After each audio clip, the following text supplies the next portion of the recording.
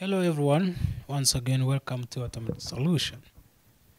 Ndabasuhuje kandi none mbifurije ikaze muri Automated Solution. Yes, Automated Solution ni iki rero? Kuba tumaze iminsi tubana Automated Solution mumaze kwisobanukirwa. Automated Solution ni company bumbatiye hamwe ubuzima bwa mechanical engineering. Mechanical engineering ni program iri vast, ni program nini ishobora kuba ihorodinze automobile technology na industrial technology. Navuga ngo mechanical engineering mu buryo bwa mécanique générale d'entretien akaba na mécanique automobile. Ibyo byose rero muri Automated Solution uzabisangamo kuko dukora ibintu bitandukanye, harimo gukora entretien y'imodoka, icyo twita preventive maintenance cyangwa se maintenance y'imodoka, kumena amavuta, guhindura amafiltre, gusufura ibintu byose by'imyanda birimo bikavamo, moteri ikaba nziza. Na boîte nuko tumena amavuta ya boîte tukanayirinda ibintu by'imigese harya munsi, dufite imiti duteramo ibintu bikagenda neza. Hanyuma rero muri Automated Solution dufitemo department zigera muri enye. Harimo tire service section, navuga ngo ducuruza amapine tukanayakorera reparation. Icyo ngicyo ni igice kimwe cya tire service section. Tugiramo party ya kabiri iyo bita suspension and steering, ifatanye na braking system repair. No kuvuga ngo dukora reparation y'amapine ariko tukongeramo n'icyo gice cya suspension na brake. Icyo ni igice cya kabiri cy'abakanishi. Iyo ni domaine ebyiri zihuriye muri mechanical engineering. Tugira n'icyo gice rero cya maintenance nkuko twari tumaze kubivuga, maintenance y'imodoka mu buryo bwose. Igice cya kane rero ni igice twita spare part division, aho uzasangamo imipampo n'amapièces de rechange atandukanye. Navuga ngo imodoka yose ishobora kubonerwa pièce unyuze muri Automated Solution. Ibi ngibi tuzagenda tubabwira cyane kugira ngo abantu babimenye. Duherereye mu Gatenga, ni mu karere ka Kicukiro mu mujyi wa Kigali mu Rwanda.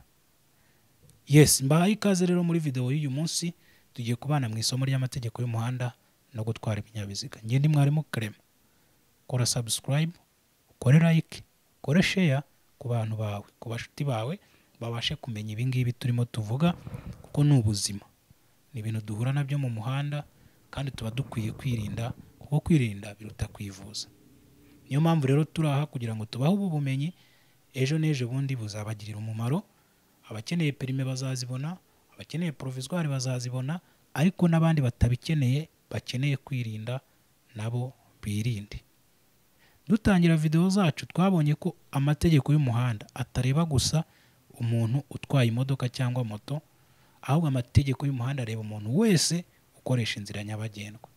Nawe rero ugenda n'amaguru birakureba, ukwiye kumenya aho wambukira, ukamenya aho ugomba kugendera, uruhande rwo kugenderamo, kugira ngo utazabangamira circulation ya za modoka bityo zikagukoreraho impanuka. Aha tubibutse ko nta muntu ugenda mu gice cy'umuhanda, umuntu ugenda n'amaguru nta muntu ugenda mu gice ateye umugongo imodoka. Ngo n'uzajya ubona imodoka waziteye umugongo, ujye umenya ko n'ibyago byo kugukoreraho impanuka ari byinshi. Means bisobanuye ko ukwiye kujya mu ruhande ugenda ubisikana n'imodoka. Ibi ngibi tuzabigarukaho mu masomo yacu ari imbere, ariko uyu munsi ikintu tugiye kuganiraho cya mbere ni inzego z'ibinyabiziga zisabirwa uruhushya rwa burundu. Inzego z'ibinyabiziga rero zisabirwa uruhushya rwa burundu ziri mu byiciro bigera muri 7. Hari A, B, C, D, E, F. Ubwo ni 6. Ni inzego 6 zisabirwamo uruhushya, cyangwa se tubyite kategori 6 zisabirwamo uruhushya. Rero abantu benshi ntabwo bakunze kumenya ibyizi kategori. Niyo mpamvu uyu munsi tugiye kubasobanuriraho gato. Ntabwo turi bujye in deep kubyerekeranye n'amakategori y'ibinyabiziga. Turabibabwiraho gato, hanyuma ibindi muzakenera muzabisanga mu yindi video ya mechanical engineering coursework. Tubibutse ko kuri YouTube channel yacu tugiramo tugiramo ibiganiro bigera muri 7 cyangwa 6 tubabwiramo ikintu cyose cyerekeranye n'imodoka, kwihangira umurimo ndetse no kubyutsa impano. Ibi ngibi bigendanye n'imodoka uzabisanga mu gice cya mechanical engineering coursework. Ibindi turaza kubabwira nabwo aho muzajya mubisanga, kandi ntekereza ko biri buze kuza bibafasha. Kuri YouTube channel rero ya Automated Solution uzahasanga iki? Kuri YouTube channel ya Automated Solution icyambere uzahasanga ni Kigali Driving Pro. Kigali Driving Pro ni abashoferi b'abanyamwuga tuganira bakaduha ubwenge bwo mu muhanda, ubumenyi, ubwenge cyangwa se bakatugira inama uburyo twakwitwara mu muhanda. Ikindi cya kabiri uzahasanga kuri YouTube channel ya Automated Solution icyo twita car crash compression, umuhanda n'ibinyabiziga.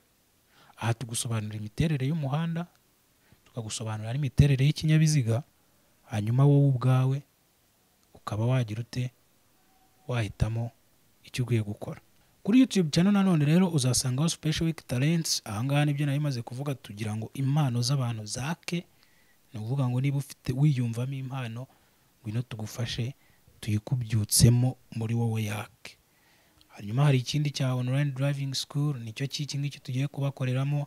Harimo ikindi cyitwa Rwanda Car Market. Niba uri umukomisiyoneri, kora subscribe kuko hano hantu uzajya hakura amakuru yizewe hanze no mu Rwanda.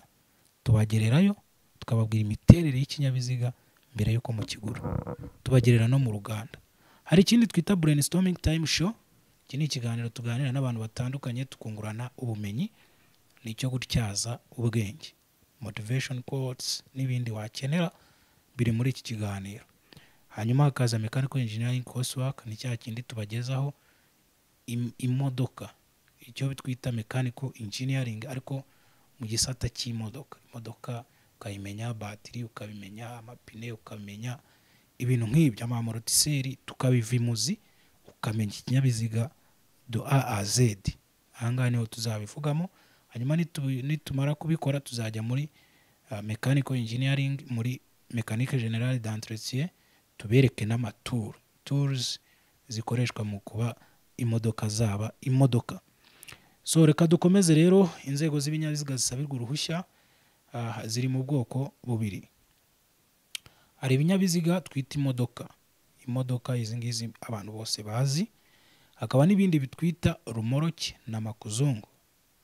Izi ni inzego ebyiri zitandukanye ariko abantu ntibazi kuzitandukanya. Izi ngizi twita imodoka zibarirwa mu cyo twita motor vehicles. Hanyuma rumoroki na makuzungu zikabarirwa mu byo bita trailer vehicles. Hanyuma iyo ufashe vehicle, motor vehicle ugateranyaho trailer vehicle, nicyo gihita kibyara icyo twita combination, rukururana. Kakanu mukumve.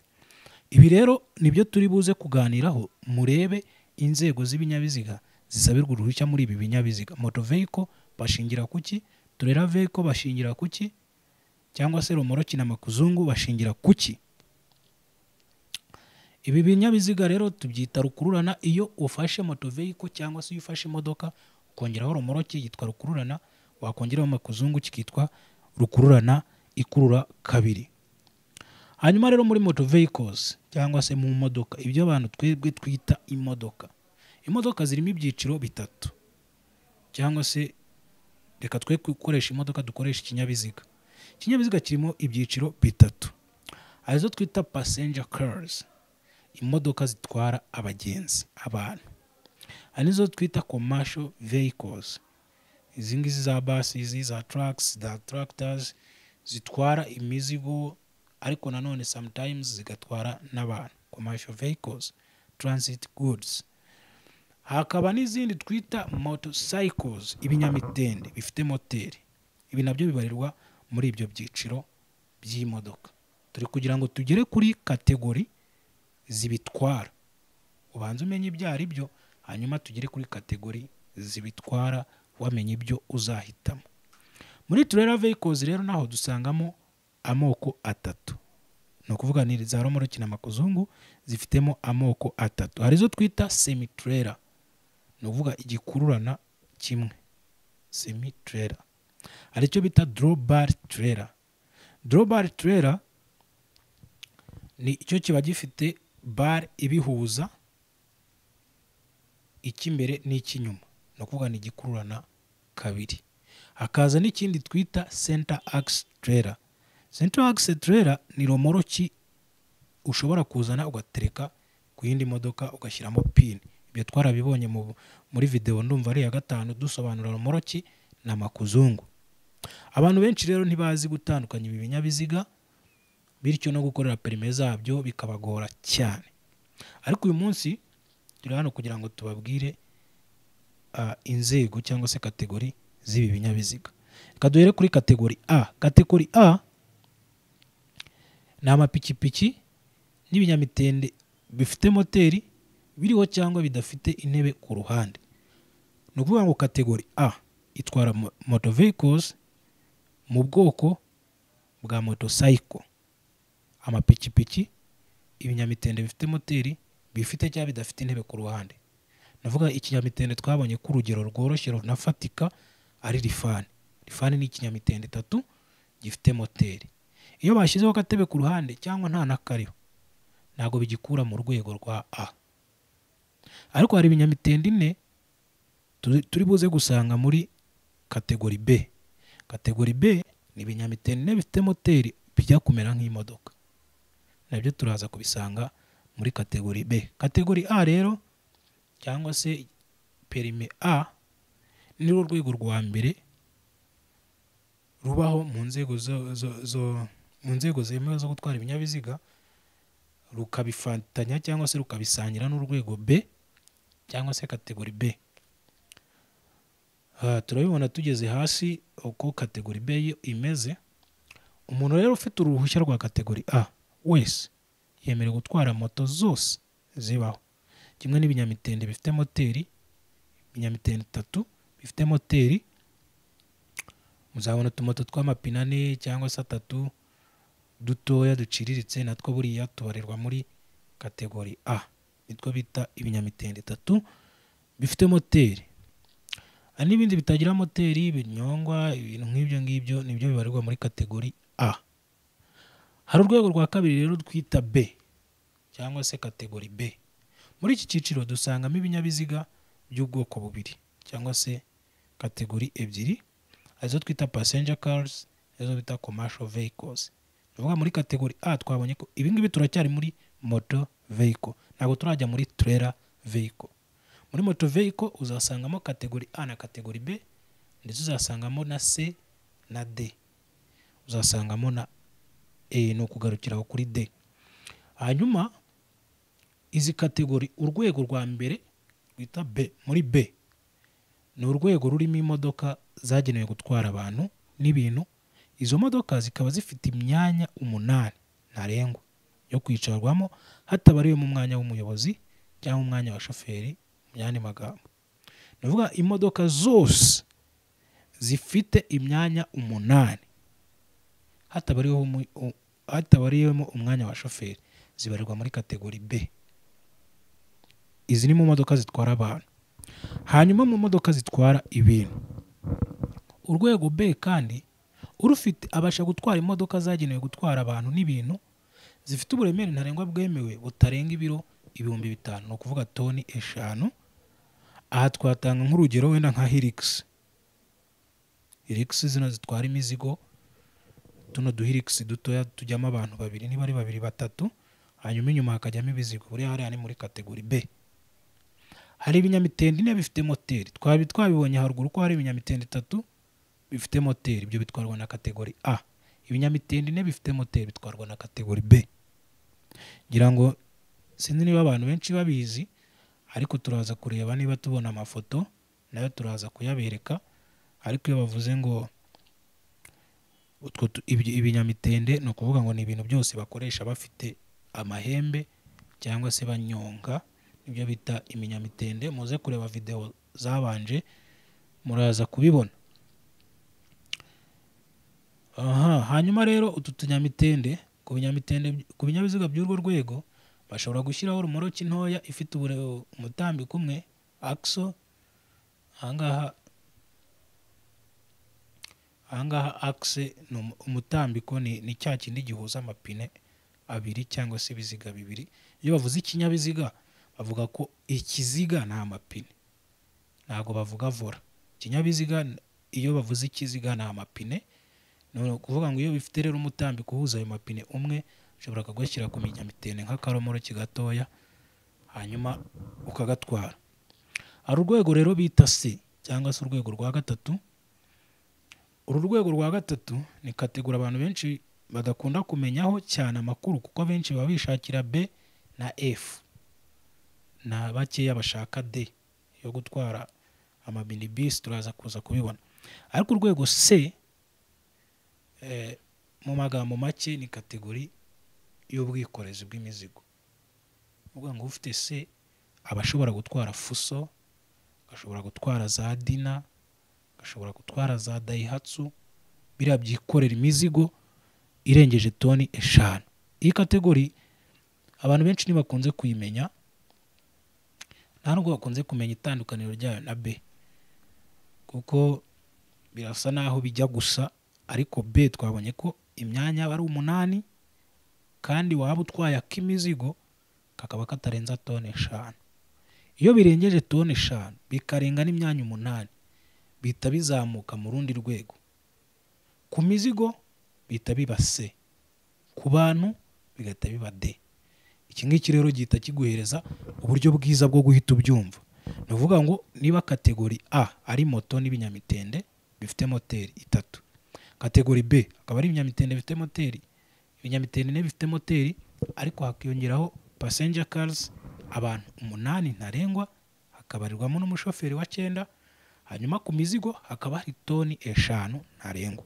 Bivuze ngo uhita ubona ikinyabiziga nawe cy'abantu 8 cyangwa se kikorera imizigo kitarengeje toni 5, ibyo byose bijya muri B.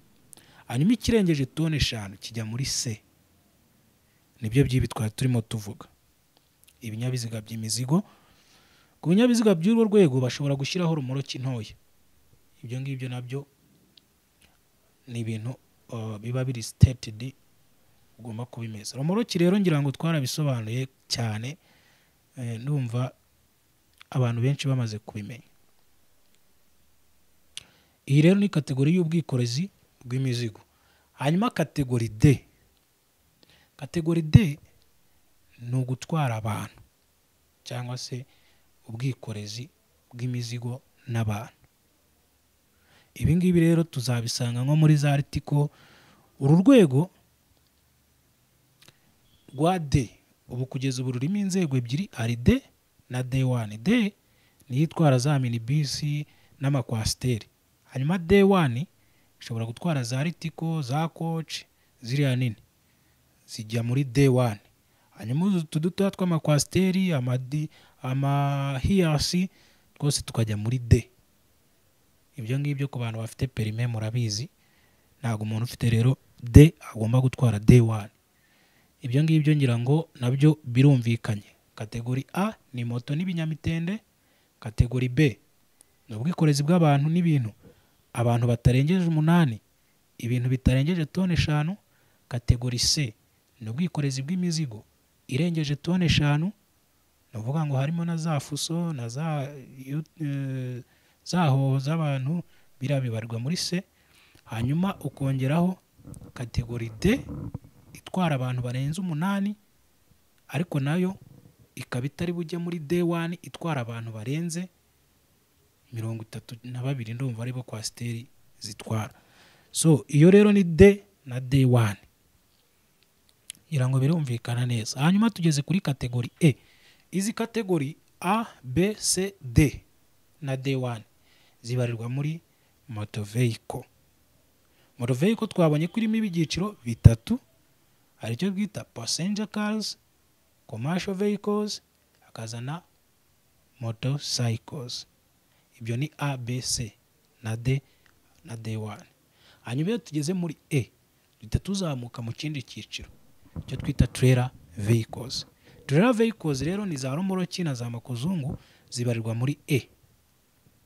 Ibi ngibi urwego E ni urwego rw'ibinyabiziga bikomatanye bifite ikinyabiziga gikurura kiri muri rumwe mu rwego B, C na D.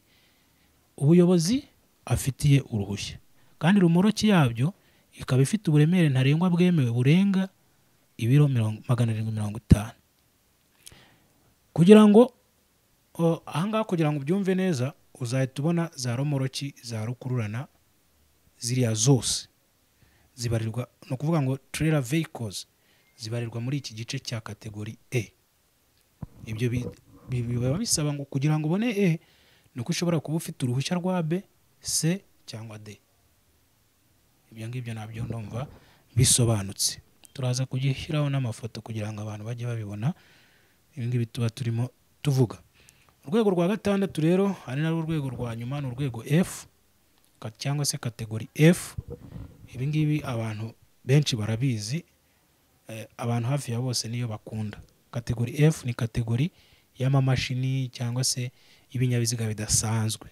Ibinyabiziga bidasanzwe nubwo ni bya bindi by'ubuhinzi, ibyikorera, ibiterura. Yes, kuri kategori F rero nkuko abantu benshi muyikunda muri benshi, icyo twababwiraho nuko ni kategori y'ibinyabiziga bidasanzwe. Ibinyabiziga bidasanzwe birimo ibimashini nkuko twari tumaze kubivuga, harimo izo mu nganda, hakaba harimo n'izo mu mirima zihinga. Uru rwego ni urwego rw'ibinyabiziga bidasanzwe, harimo imashini bihinga, ibikora imihanda, ibiterura, ibipakira, ibitsindagira, ibyifashishwa mu ntambara n'ibindi. Ibyo byose bibarirwa muri kategori F. Hanyuma imodoka zigenda mu nzira nyabagendwa zitabarirwa muri rumwe mu nzego zimaze kuvugwa haruguru, nk'imashini z'ubuhinzi cyangwa izo mu nganda, nazo zijya zibarirwa muri kategori B nta kwita ku buremere bwazo. Ni ukuvuga ngo hari utumashini twita forklift, ariko hari n'ibindi bimashini binini biba bifite telescopic cylinders. Ziriya mashini zibarirwa muri kategori F, ariko turiya dutoya natwo dushobora kubarwa muri kategori B. Kuri iki ngiki abantu bazitwara muraza kuduhaho komenti mutubwire uko bimubitekereza n'uko mubibona, kuko akangaka ko ndumva ni umwihariko. Tugana ku musozo rero, reka tubabwire ko kuri video zacu zizakurikira tuzarebera hamwe ibyerekeye abayobozi cyangwa se abashoferi, turebera hamwe n'imyaka y'ifatizo yo gutwara ibinyabiziga mu Rwanda, hanyuma turebe umuyobozi wese uri mu nzira nyabagendwa nawe aba akwiye kuba yujuje iki.